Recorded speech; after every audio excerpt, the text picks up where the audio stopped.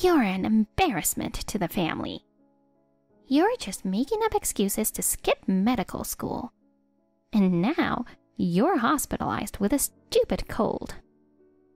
Mom, I'm not skipping school. I'm just absent because I can't go. The doctor says I need to rest for a while. That's what I'm saying. You need to toughen up. Listen, it's us parents paying for school. Us. Stop playing hooky and just go to school. When you become a doctor in the future, you'll be treating patients with more serious illnesses. Someone like you is so weak-hearted. You get hospitalized for a trivial cold. Do you think you can be a great doctor like your father and grandfather? I can't say for sure since the test results aren't in yet, but there's a good chance it's not just a common cold. Besides, a common cold is nothing to scoff at. If it gets worse, it could kill you. Just be quiet. I don't need excuses. Get out of the hospital right now. You have to go to school tomorrow. I can't do that.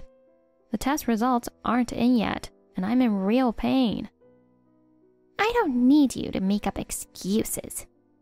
You're really unbelievable crying over something like a little cold. I'm gonna ask your father to get you discharged from the hospital. I don't think he can do that either. I'm not at Dad's hospital. What? Why not?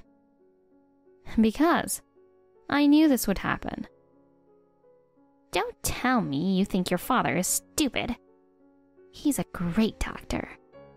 Our hospital has been in existence since my great-grandfather's time. How dare you, the eldest daughter, deny your family's hospital? Come to think of it, you've always been a rebel.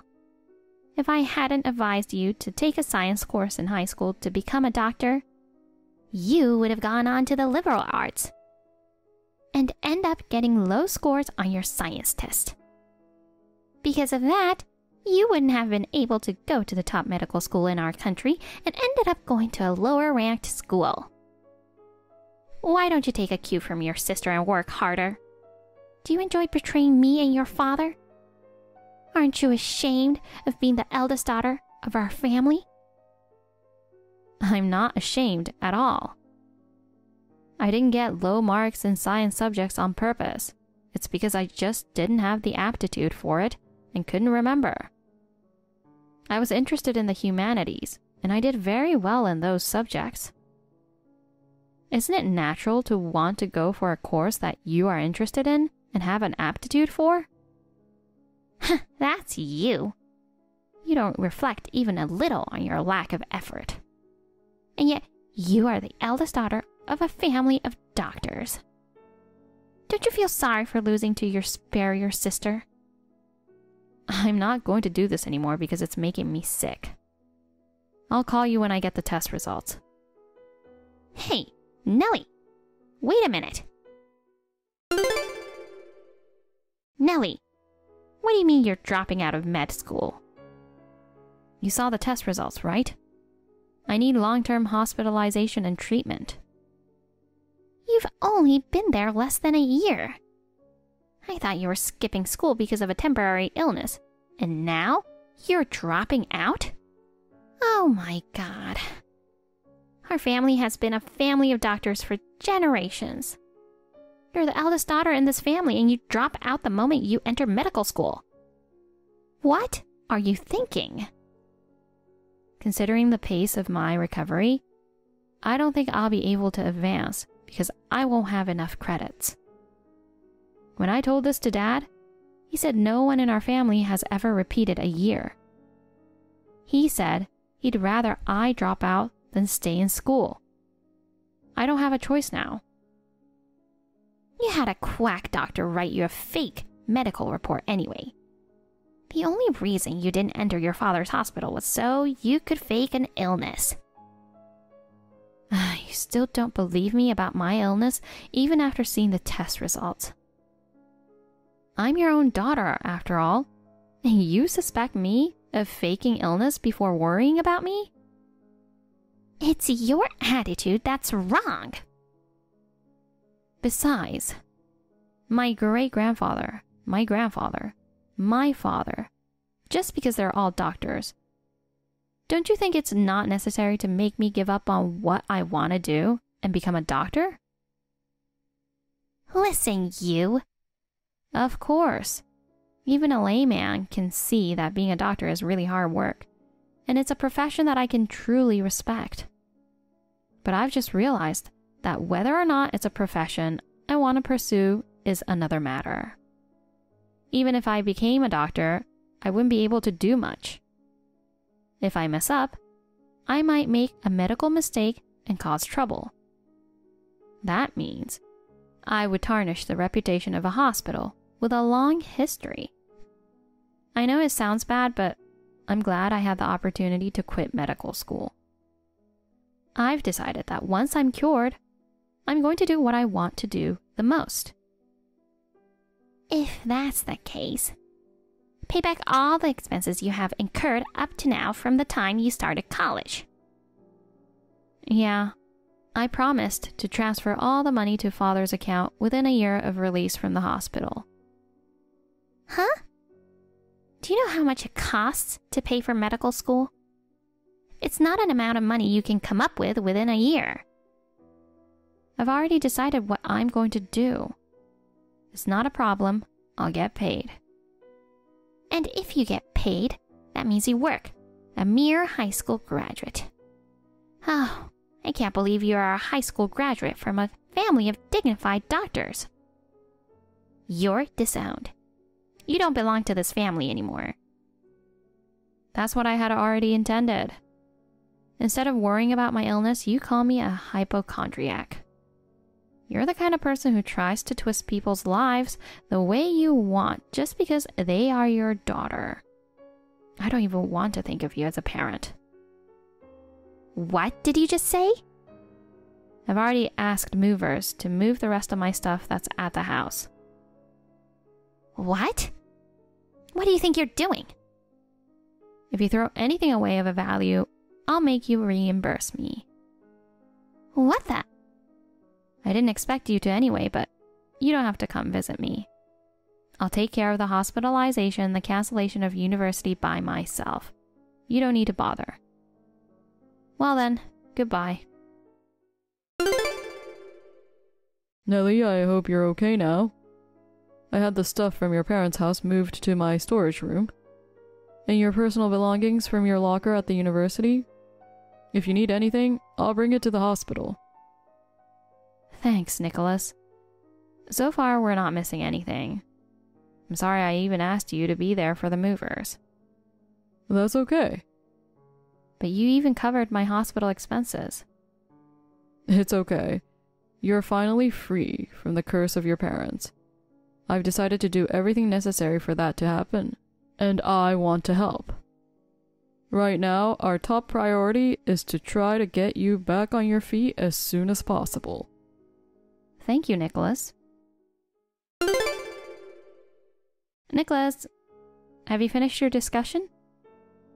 Yeah, we're done. I'm going home now. Do you think the wedding will be cancelled after all? Yeah, that's for sure now. I see. Hey, Nellie. That thing the groom asked me to do, it looks like I'll be there after all. I see. What about you? I mean, it's not completely unrelated, but you don't want to see them this way, do you? Even though it's been years, there's no way they'd have forgotten your face. If you want, I'll go alone. Don't worry. In a way, I feel like this could be a turning point for me as well for the future. I understand. I'm sure they've forgotten what I look like. They haven't contacted me since then, and I don't think they're interested in me. Well, I'm the one who told them not to contact me. But I still have a bad feeling about this. I hope it doesn't get you in trouble. You're the one who's getting in trouble, aren't you? I'll be fine. Come home soon. I'll have dinner waiting for you.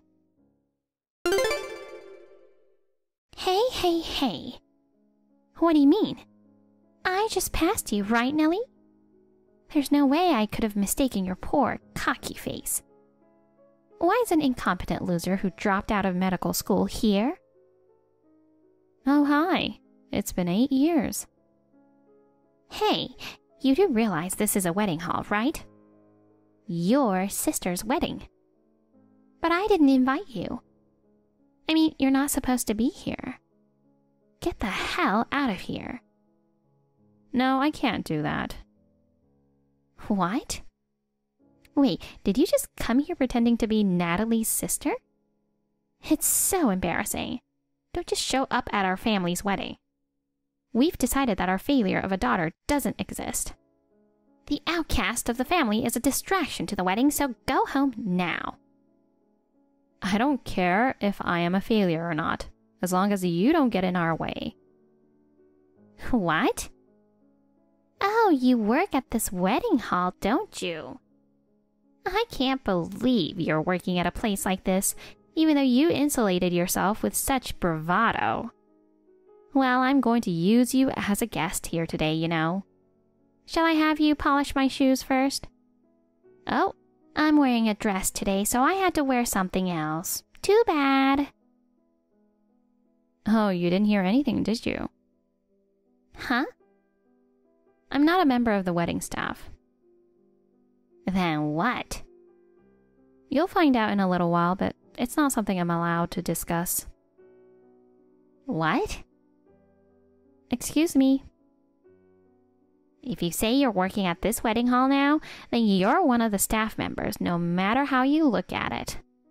I guess when you've fallen so low, lying becomes the norm. Oh, but you have always been a liar who uses a fake illness all the time. I can't believe you were born as the eldest daughter of our family of doctors. Oh, what a pity. What's going on? Natalie was having an affair? How could you cancel your sister's wedding with such a fabricated story? You infiltrated the wedding staff to do that. Besides, from the look of things, why are you on the groom's side? You're a failure, and I had to hide your presence from the groom. What were you looking at earlier? I'm not a member of the wedding staff. But don't tell me you're a lawyer. Not exactly. Of course you aren't. There's no way an incompetent like you could be a lawyer. I'm currently working at a law firm and studying to become a lawyer. The one who was sitting next to the groom for the discussion was my husband, who is a licensed attorney. Huh? You're married? And your husband is a lawyer? Are you insane to use that husband to come and ruin your only sister's wedding? The groom asked me to do this, so I'm afraid that's quite a misnomer to put it that way. Why bother with this today? There was an explanation at the ceremony. Did you really not hear it? Or are you incapable of understanding something inconvenient even if you hear it? Oh, come on. What? I only found out about the bride's affair 3 days ago. The groom wanted to settle the matter before the wedding. He suddenly consulted with my lawyer husband, who was an invited guest on the groom's side, to be present at the discussion. I was there because I was the groom's friend and the bride's sister. The affair was found out 3 days before. Is that why none of the invited guests showed up? Yes. I didn't get the details on how and when they were contacted, but it seems the wedding was canceled in advance. Wait a minute. So you're saying that Natalie was having an affair with a resident at another hospital? Is it true? Not made up? That's what we've been saying all along. All this time, it was a match made in heaven, marrying the next director of a city hospital. It seems that Natalie was attracted to him because of his title. I'm sure the family supported her marriage because it would have been good for Father's hospital if they had gotten married. But you can't get away with anything, can you? As a result, she ended up disgracing her father's hospital, didn't she? What's with my daughters? You, the eldest, quit medical school to become a lawyer. And our second daughter, Natalie, who was our family's only hope, is ruining this good marriage. Oh, God. Why do you guys always betray your family like this? I've talked to Natalie since then. She said I was just imitating Mom. What? You betrayed your family too, right? It's your fault. Take responsibility. Huh? Your father said he wants a divorce. Oh, I see. Good job. Why are you so calm? I'm about to be divorced by your father. Can't you feel just a little sorry for me? I don't feel sorry for you. I feel like things are finally falling into place in the right way. I just found out about the 20-plus year affair. They even did a DNA test on Natalie and Dad. I heard the results showed no parent-child relationship between the two of them. It's already progressed that far? My father contacted me himself. He said he wanted me to do it too, just to be sure, so I took the DNA test. Well? I was confirmed to be related to my father. Right? You're your father's biological daughter. Why did you panic for a moment? Because. You have an idea, don't you? Well, it's none of my business now. Hey, I'm sure my father will investigate and clarify everything. What investigation? Don't be so nonchalant. Try to talk to your father out of it. Wouldn't you be sad if your parents got divorced? I'm not sad. My father told me that he can't ask me to forgive him for the way he treated me, but he at least wants to apologize, and he's sorry. I take this as an apology for his reaction to learning that I am the only child related to him. I told my father that, and he ended the conversation. You don't even apologize, you just keep talking about yourself. You've always been like that. Well, if we get divorced, can Natalie and I move in with you? I can't do that. Why not? I'll reverse the disownment, and it's your duty as the eldest daughter to help your mother and sister. I don't have to do that. I mean, I don't want to. I already live with my husband's parents. What? Besides, my husband's parents are a family of lawyers. I don't want my ex-mother and ex-sister, who have a lot of problems, to move in with them. I don't want to have to deal with that kind of trouble. But, what about mother-in-law problems? I don't have to worry about that. My husband's parents are intelligent and kind people, unlike you. Unlike me? Oh, I'm sorry. I made a mistake. Unlike you and Natalie. Huh? Okay, I forgive you for saying that. But you are my blood and bones daughter, no matter what you say. Blood ties are important, aren't they? You betrayed my father over this blood thing, and now you're telling me that? That's another matter. Please, shut up. I have no intention of accepting you and Natalie, no matter what you say. But, Nellie, we can't pay the compensation. Excuse me. Just wait a second. Oh, come on. I haven't finished talking yet. Then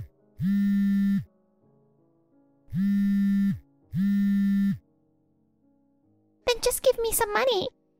You have to help your mom and sister. Hey, you! Don't tell me you blocked me. My ex-mom was divorced by my father and kicked out of the house with my sister, who was not his biological child. My ex-mother and ex-sister's compensation for the wedding costs was paid in one lump sum, relying on my ex-mother's family, and they moved in with my ex-mother's family. They are working hard every day to pay back the money they borrowed for the compensation, while her elderly parents nagged at them. However, the ex-mother, who had never gotten out of the habit of spending lavishly in the rich doctor's family, wasted her salary. They are also about to be evicted from my ex-mother's parents' house. My husband has been busy for a while with my ex-sister's divorce proceedings and cleaned up the mess. Once things settled down, We moved out and never saw those troublesome people again. I am in the midst of studying hard for the bar exam for lawyers next month. I want to escape the curse of my parents' family and walk away as a full-fledged lawyer. Thank you for watching. Please rate the video and subscribe to our channel. See you in the next video.